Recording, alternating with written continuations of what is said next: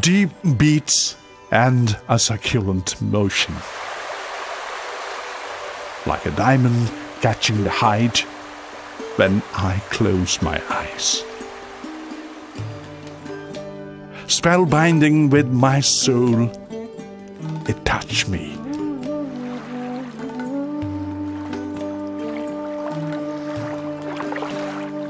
It touched me more than once. Where the river builds the gentle waves of Ruchi moments.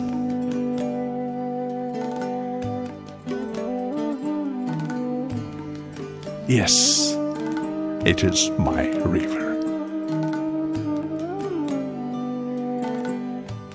Yes, it is my river, my Luit so-called Brahmaputra, and it flows. And it flows forever and ever.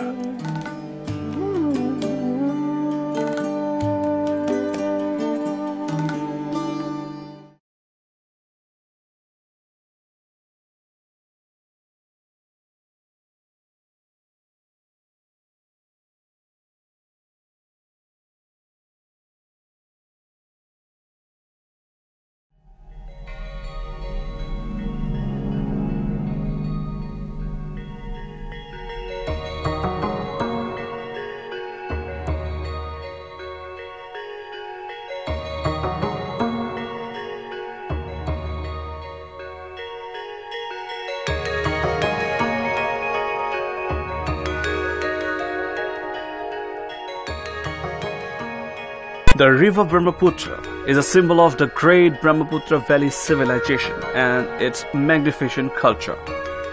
It inspires every fold of its civilization. The history, the literature, the folklore, the mythology, the economy and the social life. The river find mention in everywhere. It is the river that inspired many popular folk and contemporary prose and songs.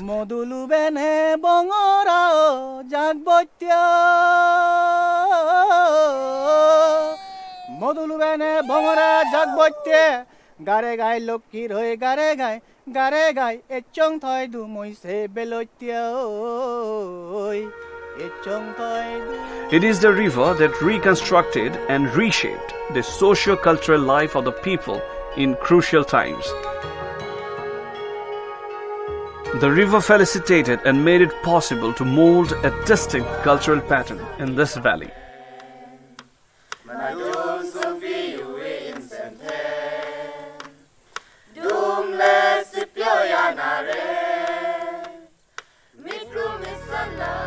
The river ensures tribal settlements along its bank. The missing tribe of Upper Assam is a major tribal group that lives on the bank of river Brahmaputra and its tributaries.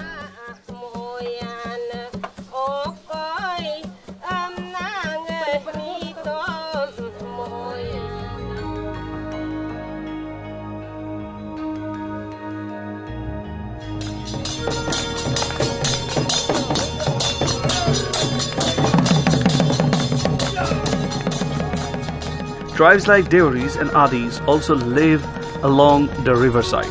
For them, the river is the depending factor. The river feeds them, provides them with sufficient resources to live in.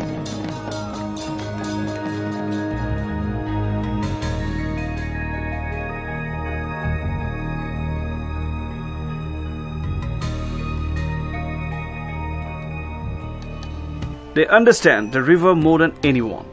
They are quite familiar with different moods. The river gave them shelter, gifted them fertile land to cultivate. In return, they pay homage to the great river with gratitude.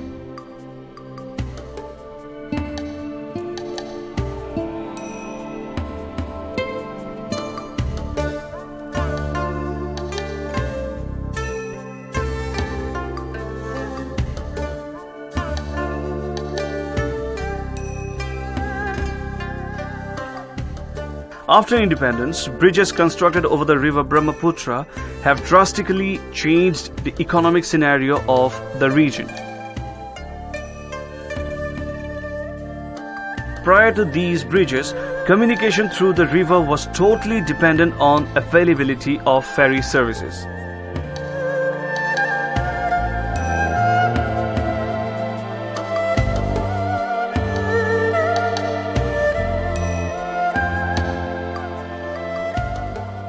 Bridges are reshaping the fate of this region.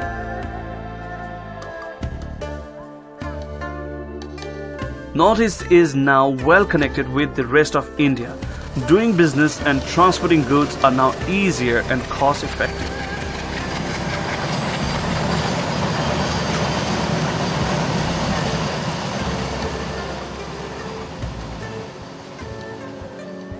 Bridges over the great river are transforming the shape of the state's economy.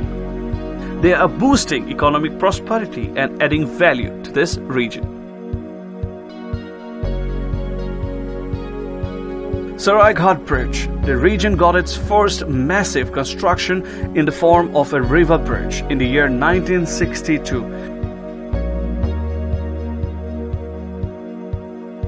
It was constructed at Saraighat at a cost of 10.6 crore.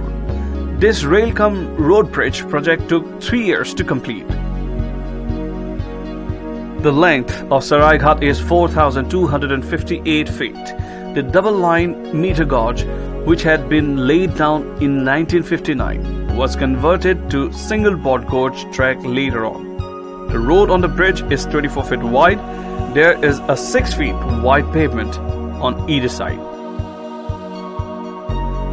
The bridge was constructed by the Northeast Frontier Railway. The foundation and piers of the bridge were built by the Hindustan Construction Company. The first rail engine rolled across it on 23rd of September 1962 and roadway opened for general public in March 1963.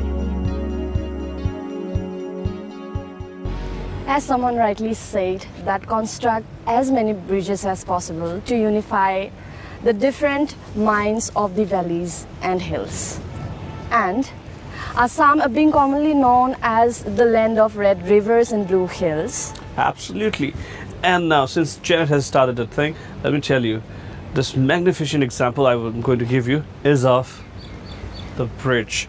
Why I said the bridge? Because this is the Saraighat Bridge, the first ever rail and road bridge constructed over Brahmaputra. And it was inaugurated by then Prime Minister Jawaharlal Nehru in the year 1962. And since then, this bridge has been playing a vital role in connecting India to Assam, rest of India to Assam. So actually bridging the gap. Yeah. That's the history. And of course, River Brahmaputra. And why Saraighat? Because the famous Battle of Saraighat happened in this area only. So that's why the Battle of Saraighat, and somehow the name derived from that. And now the Saraighat Bridge. The new one is inaugurated last year only. It's a new one. But I'm talking about the old one.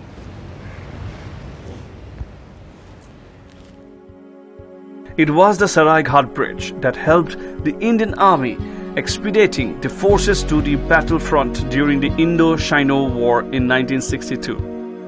Arms, heavy ammunition and foods were being transported to the battlefront through this bridge. The bridge also played a vital role in the growth of Assam's economy.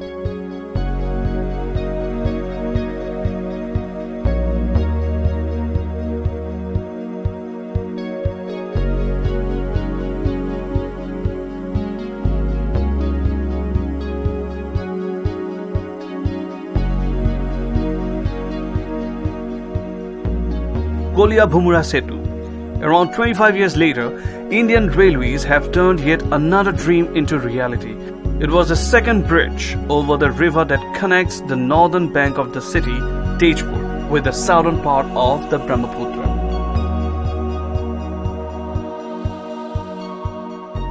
Mr. Sharma. Hello. Hello. Hello. Sorry to keep you wait. It's okay.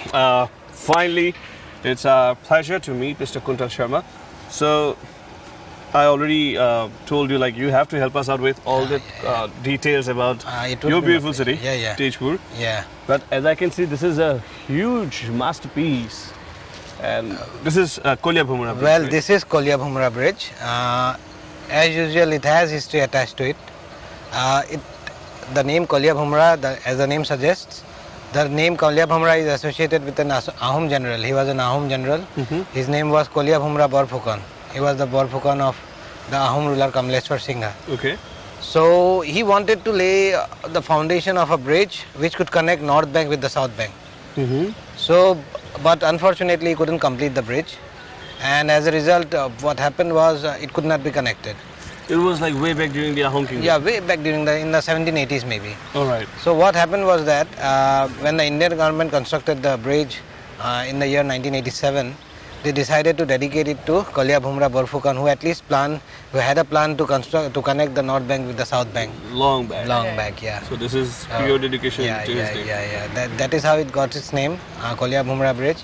And as you can see, there is a new bridge which is coming up. It is a foot as well as rail bridge. So it will be functioning within a few years. So it would better the communication between the North Bank and the South Bank further. Of course. Yeah. In fact, the rail connections will be there. Yeah. This 3,015-meter long bridge connects Sonitpur on the north bank with Naugaon district on the south bank. Since its commission, the bridge is continuously contributing towards the development of Northeast India. It was acknowledged as the most outstanding concrete structure in the country at that time. The Hindustan Construction Company had to erect the structure against the high floods. The company started the construction in 1981 and successfully completed in 6 years. It was a special project for the Government of India as it strengthens upon the reaching 7 sister states by connecting them to the mainland. This 3-kilometer long bridge is an awesome concrete road bridge which gives magnificent views of river Brahmaputra and the hills on the shores of the river.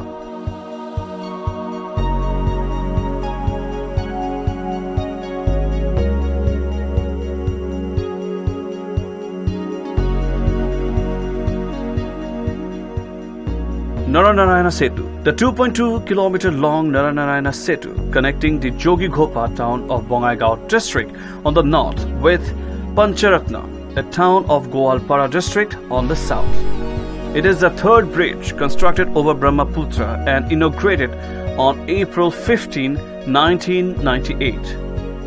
This double-deck bridge with a railway track on the lower deck and a road on the upper deck was completed at a cost of rupees 300 crore. The bridge is named after the famous 16th century coach king Naranarayana.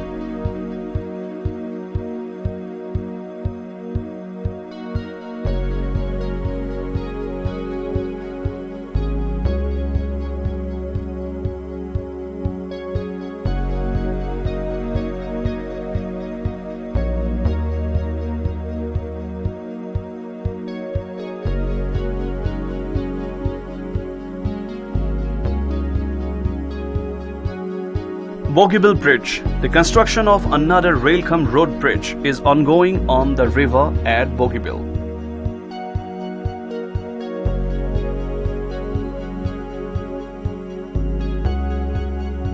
Once completed, it will become the longest rail-cum-road bridge in the country.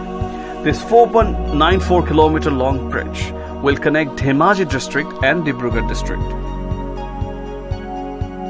This national project will connect nearly 5 million people residing in Upper Assam and Arunachal Pradesh. Being located on a strategical point, it will significantly enhance India's ability to transport troops and supplies to the border. Upon completion, it will be the second longest bridge over the Brahmaputra after Dhaula Sadia Bridge.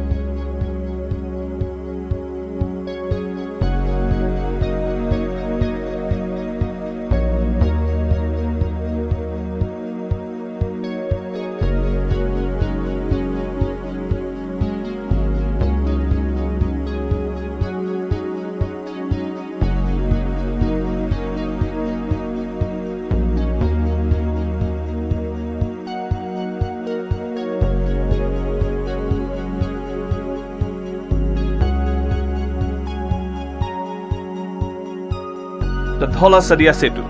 over the Lohit River, one of the major tributaries of the Brahmaputra, is the longest bridge in the country. This 9.15 kilometer long bridge is named after the legendary singer of the state, Dr. Bhupen Hazarika. It is connecting the northeastern states of Assam and Arunachal Pradesh. The project cost around 10 billion rupees and took over 5 years to complete.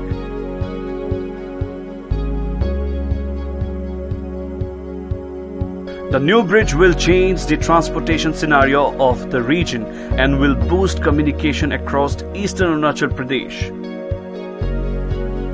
The bridge is also a great strategic boost to India's defense capabilities in the northeast. Movements of troops and heavy equipments in the forward areas bordering China is now easier and faster. It will cut the travel time from 10 hours to 3 hours to the bordering districts.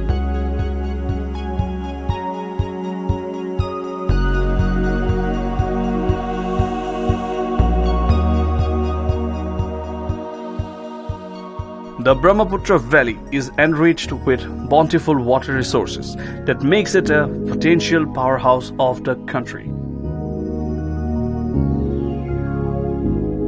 Studies conducted in different times have estimated more than 84,000 megawatt hydroelectric power potentialities yearly from different rivers in the valley.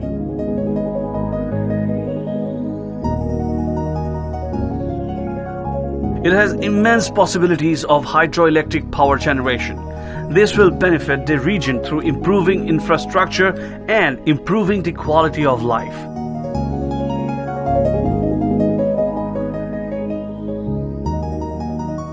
The Subansiri Lower Dam on the Subansiri River, located upstream of Mukul on the border of Assam and Arunachal Pradesh, is a much-awaited project from hydroelectric power generation perspective. This project is expected to supply 20,000 megawatt of power when completed. These will surplus the present demand for power of 1400 megawatt. The project is undertaken by the National Hydroelectric Power Corporation Limited. Once completed, this gravity dam will be the largest hydroelectric project in India. Subansiri was initially designed as a hydropower and storage dam, with a vision to reduce the impact of floods. However, it was later transformed into just a hydroelectric project.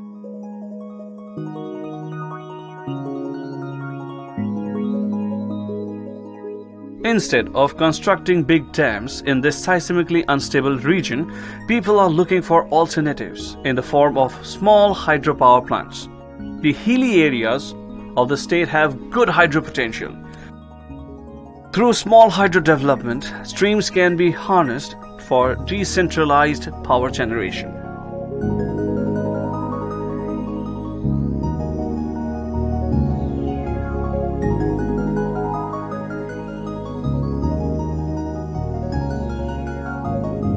The district of Karbi Anglong has the largest small hydro potential.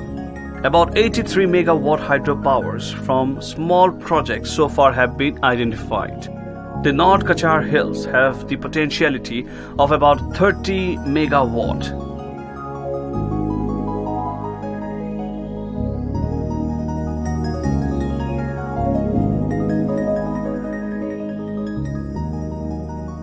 The government is coming up with new projects on the river. There is a planning to construct expressway along both banks on the Brahmaputra.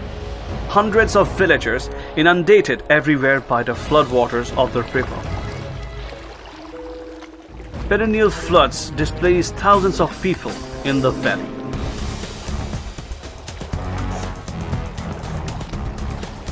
This road cum embankment will limit the damage from annual floods. This will also improve the water carrying capacity of the river. Once completed, it will also make the river navigable for bigger cargo ships. The proposed project will also improve the connectivity in the valley. The proposed 1300 kilometer long highway will be a solution.